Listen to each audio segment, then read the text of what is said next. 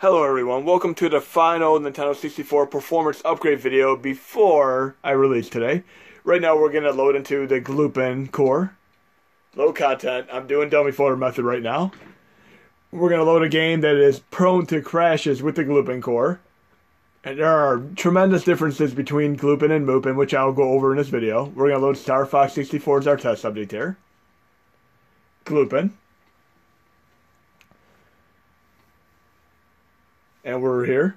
Many people thought that these crashes were due to overheating issues with the mini systems, but that is not the case. There's an entirely different reason why the crashes happen. And I'm going to go into this and show you how to bypass the crashes today. And I've successfully been able to beat Star Fox, Mario Kart, and multiple other games that are prone to crashes using Glupen with the bypass method. So we're going to get to the crash point, and I'm going to show you how to bypass it. And a cardinal rule with the update is I would first try loading the game in the Mupen core, and if Mupen runs the game fine, stick with it.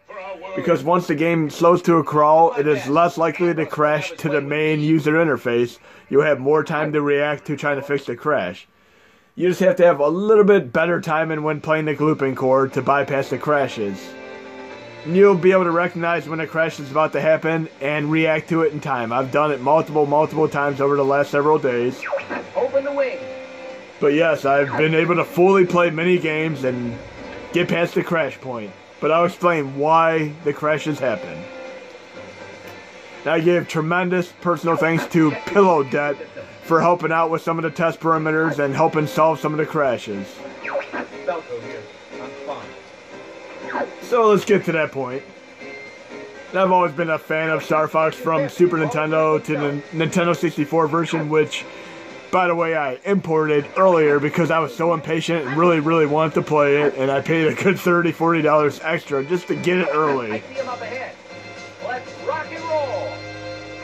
And of course, they did a tremendous job putting it on 3DS. And of course, I also played the GameCube version. But again, I'm running the Glupen core right now. But I would first recommend playing the game in Mupen and seeing how the game runs due to the differential factor of the audio and video plug-in. Some games may run better on Mupen than on Glupen. You'll quickly know which ones are which. An example of this is GoldenEye. It runs better on Glupen than it does on Mupen. It's just the way it is. Thanks, Fox. I thought they had me. Game never gets old. We're entering Corneria City now. But there's going to be a little bit of magic and a technical explanation about why the crashes and freezes happen with these two different cores. Everybody stay alert. Now I'll be releasing the update sometime today.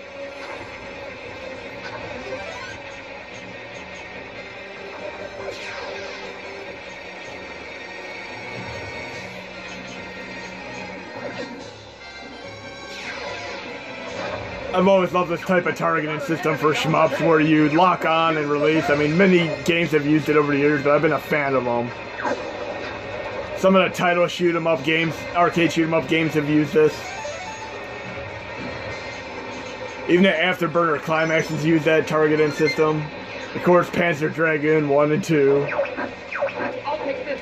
And Saga.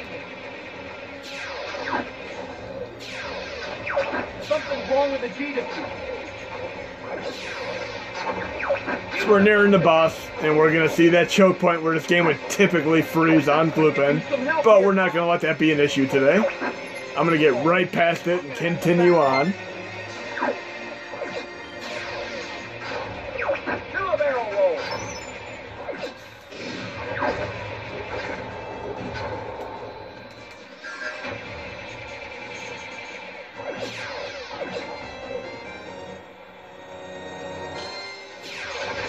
Playing very nice and smooth. And again, the games that typically run the best on these cores are the first party games. And don't expect miracles, just like with the PPSS performance upgrade. If you're trying to run a game like Paper Mario or Conker's Bad Fur Day, games like that really didn't run to begin with, you're not going to really be able to play them out here. It's just how it is. Even on Project 64 on PC, Paper Mario has had issues over the years too, depending on which plugins you use. All range And we have very, very less control over the plugin system on here. It's just how it is. If it were an Android architecture, it'd be quite a bit different. We'd be running Dreamcast and DS right now, but it's a different infrastructure here, and we don't have that luxury.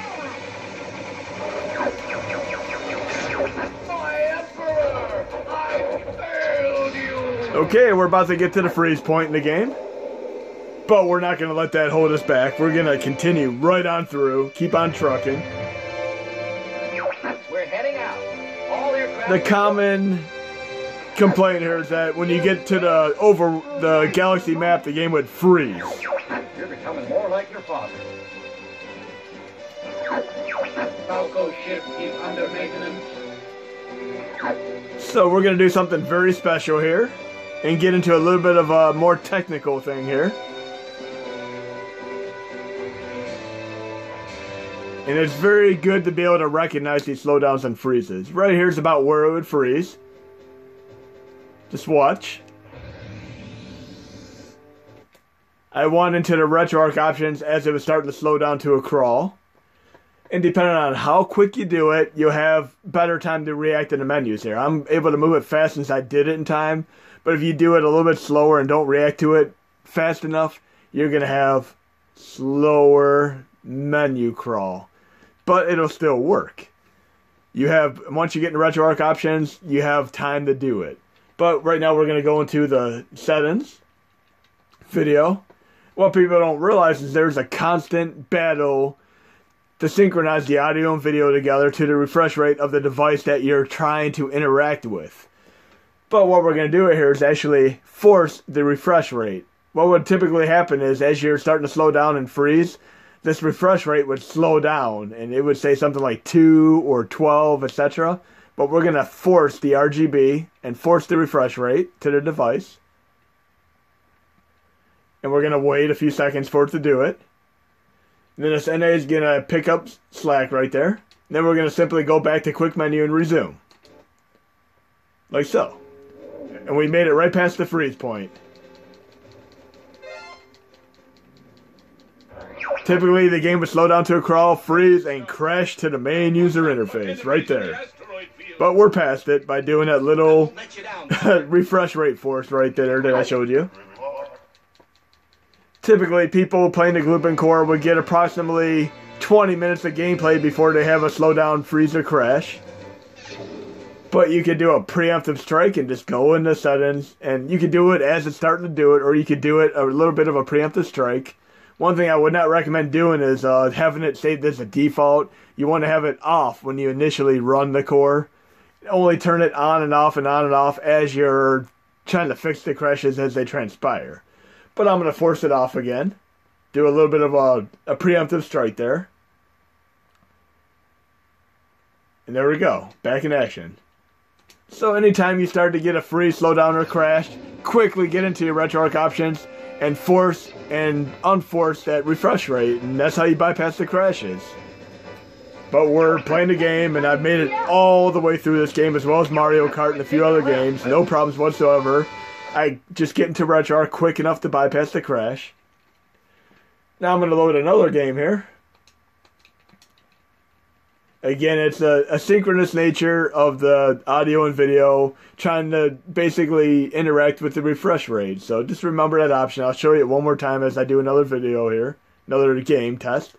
I'm going to go into GoldenEye. This is another thing that has been requested of me. Typically, I would load it in Mupen first, and then I would go into Glupen as my secondary backup. It runs a little bit slower due to the plugins for audio and video on Mupen, so I'm going to load it in Glupen instead. Just try it out in Mupen first. And Mupen is less likely to crash. It'll freeze and slow down to a crawl, but you could get into the RetroArch options and change that little force RGB. But Glupen will always crash to the main user interface if you don't stop it in time. And they do use different plugin setups, so it runs better on this core, Glupen, right here.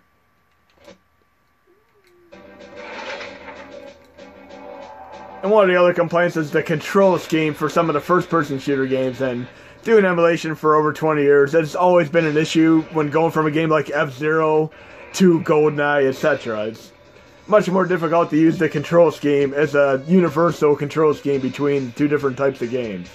But I set up something here to make things a little bit easier. If I try moving forward, I'm looking up and down. That's not going to work. So I'm going to go into, and this is going to be in the update today, of course, quick menu, controls, load remap file. Here we have Nintendo 64 first-person shooter mode and Nintendo 64 standard mode. I'm simply going to go in here and load this remap file. Now we're going to resume and play GoldenEye with a more intuitive control scheme where I'm moving forward and back and not looking up and down with the camera. And we're going to test out the aiming scheme.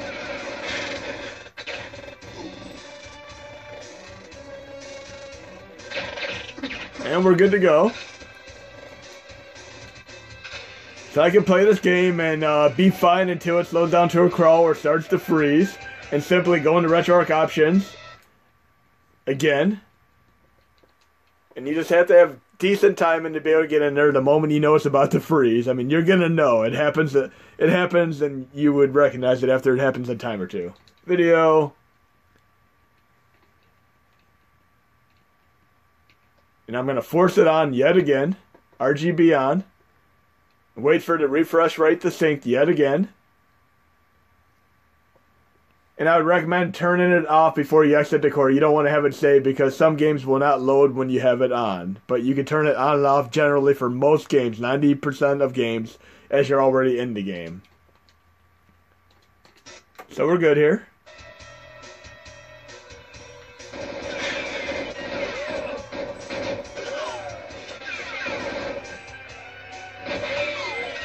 I've been playing for 3+ hours without any true crash or freeze to shut the system down. I've been able to stay in the game just by doing the forced RGB off and on as needed.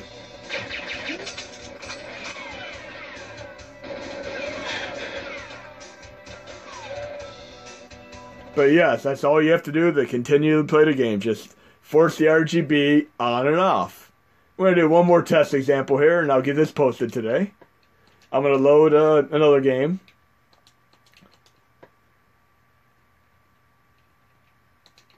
Let's see what else we have to load here. How about the fantastic Sin and Punishment? We're going to load it with Mupen first.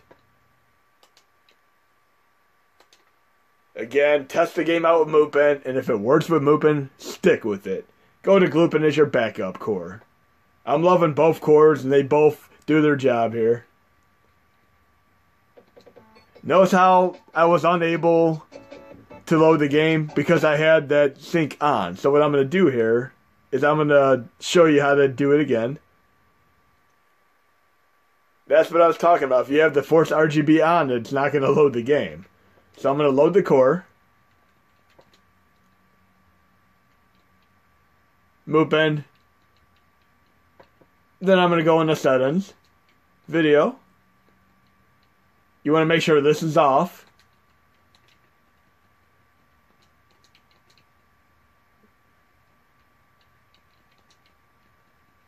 I'm going to load Sin and Punishment with Mupen.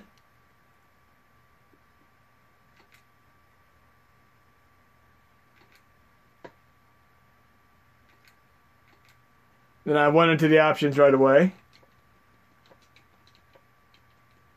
Notice that force disable is off. You want to make sure it's off, and of course if you end up messing up, you could uninstall and reinstall RetroArch, or you could just load another game as a little dummy bypass and make sure it's off, but have this off before you load a game. Only turn it off and on while you're already in game, but it's off right now. And we're playing the fantastic Sin and Punishment game. They did a tremendous Wii variant of this. I love the Wii version. And Treasure made this game, of course.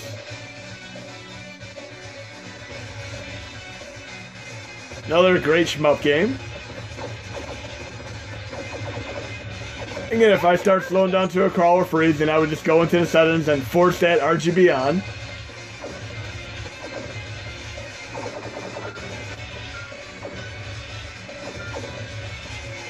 But I'd have to admit some of these crashes and freezes were a little bit annoying at first, but bypassing them has been tremendously refreshing.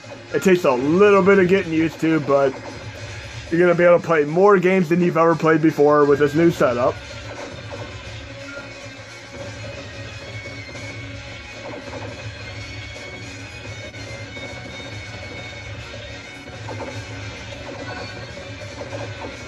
And if you're looking to play Sin and Punishment again, the name of the game here, just so you can see it. Because it's not simply going to be called Sin and Punishment if you try finding it. It's called Sumi Tubatsu Hoshi no Keishusha. So just remember that. Sumi Tubatsu. But anyways, that's the video, and I'll be releasing this today. That's how you bypass the crashes and freezes.